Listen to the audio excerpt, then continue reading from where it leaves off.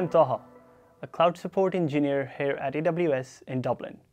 Sometimes customers ask me how they can back up their Amazon Lightsail configuration and data. I tell them they can do this using snapshots. A snapshot is a copy of the current state of your configuration at a certain point in time. You can use snapshots to launch an instance, and you can also use snapshots to recover the data saved at the time the snapshot was taken. It is a best practice to take a snapshot before making major changes in your system. Snapshots are also useful for resizing your instance if you want to switch to a larger plan. Let me walk you through the process of snapshots creation and recovery. To get consistent snapshots, it is a best practice to stop the instance first.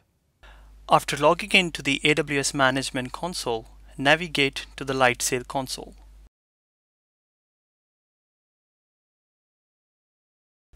On the Instances tab, choose the Lightsail instance you want to back up. Switch to Snapshots tab.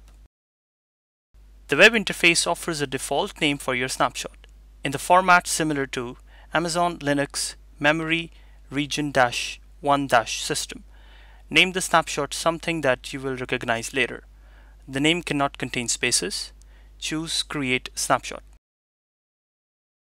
Wait for the snapshot to complete. It can take a little while depending on the data that is backed up. Refresh the page. From the Snapshots tab, under Recent Snapshots, you can see the new snapshot you created.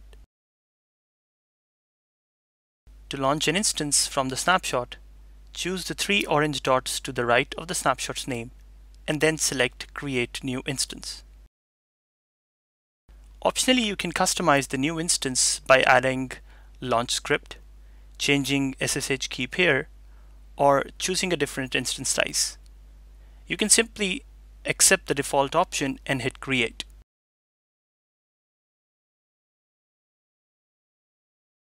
You can also move your static IP address from the old instance to the new one, and then start using that instance as your primary instance.